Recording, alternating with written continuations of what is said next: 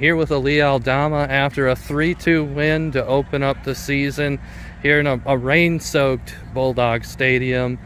Let's just go through that second half a little bit. I think for a while they had some of the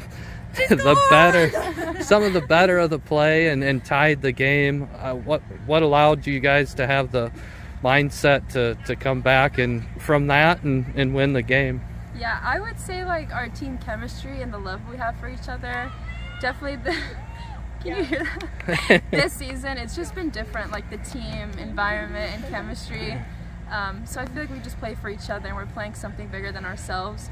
So we got scored on, we're like, no, like let's get it back for each other, and I think that's what got us through the game.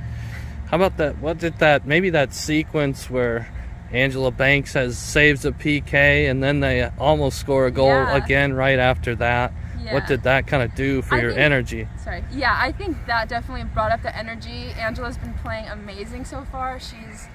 This is her first start, I believe, so she killed it. And then Lisa McLean on that back post, just kicking that ninja style, she definitely like saved us. So like moments like those make us want to play for each other even more.